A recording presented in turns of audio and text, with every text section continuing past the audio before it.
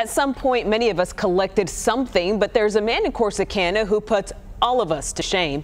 He might have one of the biggest and most unique collections you can find anywhere, and you have got to see it to believe it. Sean Giggy gives us a look inside. A lot of people love their job, but safe to say, the man you're about to meet is downright obsessed. Guess there's such a thing as love a company. I guess I loved it. Don Capehart's infatuation was born in 1961 when he left life on the farm for a job with Western Electric. With Western Electric reliability. For more than 100 years, Western Electric was a pioneer in the communications world. Hello, Karen. Paving the way for much of our modern technology. Made by Western Electric. Don says it was one of the greatest companies in American history. You got it. So when AT&T took over and pulled the plug, Don wasn't ready for Western Electric's legacy to fade into history. Nope.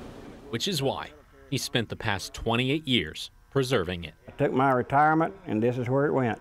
Since retiring in '89, Don has spent nearly every penny to his name building the Capehart collection in Corsicana, the world's largest collection of communication equipment. I like it all. And it is astounding. Put sound right there on a movie film. From the first time movies had sound to the battlefield in Vietnam. Friends, can you hear me? From old switchboards. 2 ringy-dingy, 3 ringy-dingies. And even a phone for potty mouths.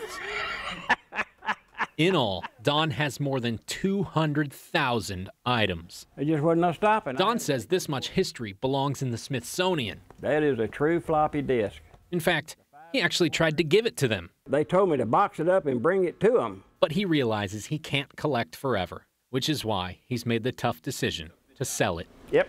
He hopes his collection ends up in a bigger city for more people to see. Yeah. But his greatest desire is that it might spark the same love he found long ago. Some kid in the future may become a scientist because of something they see here and want to advance his life and our nation.